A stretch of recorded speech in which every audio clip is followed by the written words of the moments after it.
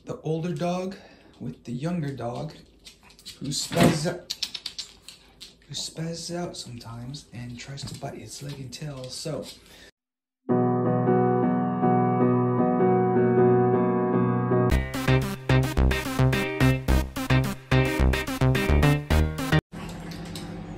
okay, this is gonna be welcome to the R&R Network. Today we are doing Life with Dogs, and the older dog with the younger dog who spazzes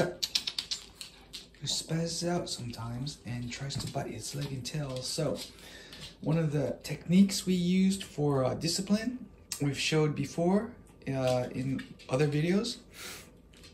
One is using a spray bottle water and associate that with the sound. So means stop. And usually that sound works when she gets a little bit too excited. Let's see what she's doing.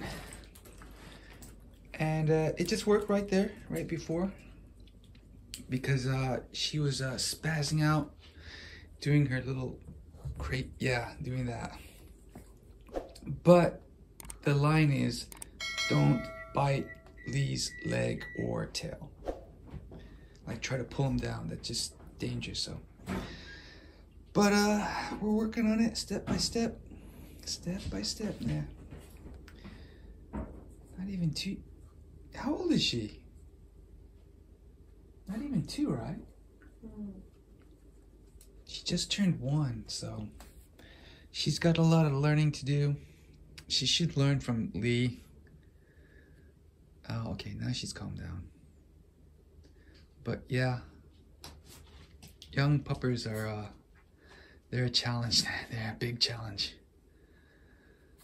But we're getting things done step by step.